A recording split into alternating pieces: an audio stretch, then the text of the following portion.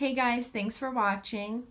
I wanted to make a video about my DIY bristle worm trap. I said I would do it whether it worked or not. It did not work at all. I caught nothing. I still think that the trap can work. I just had a lot of problems with keeping it sunk into the bottom. I woke up and it was just floating at the top, so obviously it didn't work that great. But I think if I can figure something out, it would work really, really well. So I just wanted to let you guys in on that. But also, I bought a couple new corals.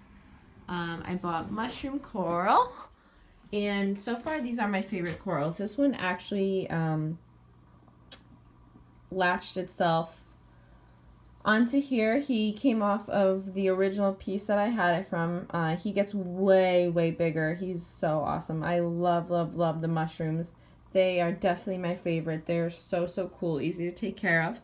And then I got some bigger guys over here too. I had to glue it down because my hermits kept knocking it over, and I really, really liked that spot that it was in.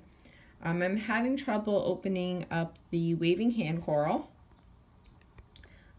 I bought it originally hoping that my clownfish would host it, but they like my heater better, so they don't even care about it.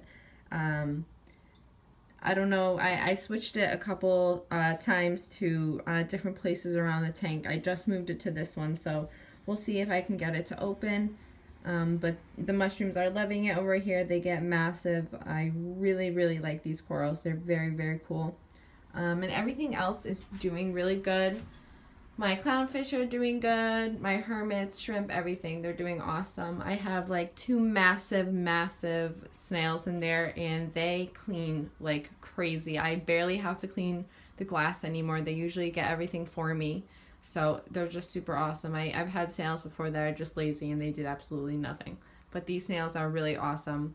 And they basically cleaned the entire glass for me. So I just wanted to give you guys an update. Please like and subscribe. Thanks for watching.